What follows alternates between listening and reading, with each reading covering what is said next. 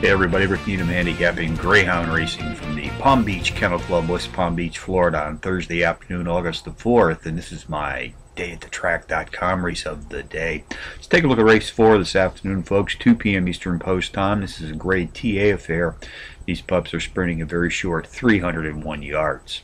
Using Quick Dog software, I've isolated a power pup to put on top of my multiple entry contenders list. And on this entry this afternoon, number 3 KCK Candy Bar, I'll make a win, place, and show wager. You also like to play the boxed exotics here at Palm Beach, so along with number 3 this afternoon, I'll be boxing number 5 PW's Colt, number 1 Atascosita Hugo, and number 2 Switzerland Banjo. That's 3512 and the 4th from Palm Beach. Quick Dog software has helped me find a pair of very playable power pup long shots. I think I'll make win, place, and show wagers on both of these entries. The first comes in race 3 today. Win, place, and show in a 4-to-1 shot. Number 4 Atascosita Jessa.